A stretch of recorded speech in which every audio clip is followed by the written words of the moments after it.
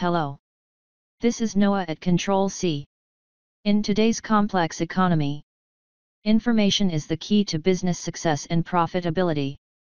OPC technologies were created to allow information to be easily and securely exchanged between diverse platforms from multiple vendors and to allow seamless integration of those platforms without costly time-consuming software development.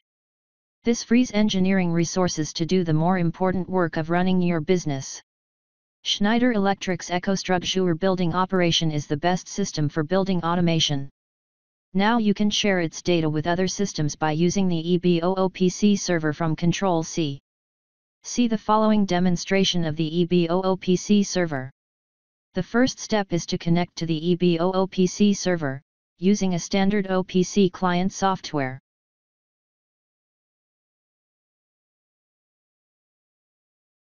The second step is to create a group in the OPC client.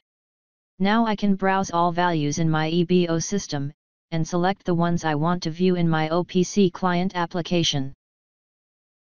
I will choose 3 items: hour, minute, and second.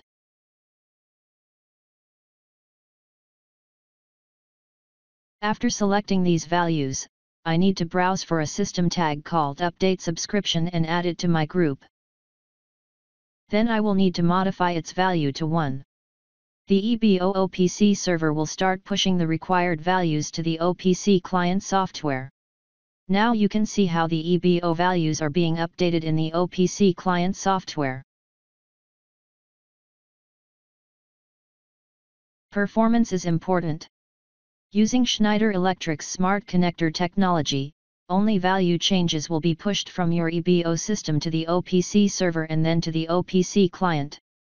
No polling is required. This ensures the best system performance. Want to learn more? Contact us at www.controlze.com. Thank you.